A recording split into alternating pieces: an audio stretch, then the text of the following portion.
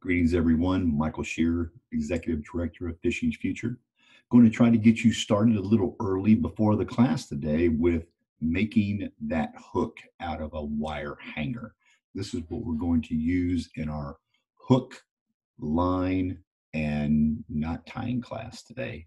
So what you need, just a regular wire hanger, a pair of cutters, needle nose with a cutter end on it, or just a regular pair of cutters and a needle nose. Because what we're going to try to simulate in making is a hook that we are going to use to help us tie those knots onto these hooks.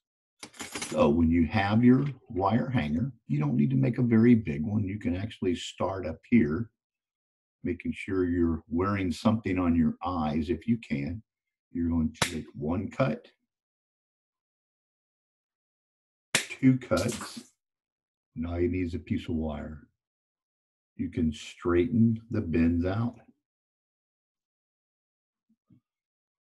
Should have something like this.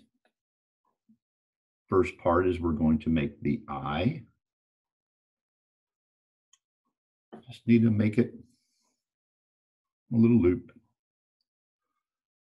A bend. And there we go. That's the J hook. That's what we'll be using today in class. You also need to find yourself a nice piece of cord, something that will fit through your eye when we tie those knots today. So, looking forward to seeing you later on today. Start collecting.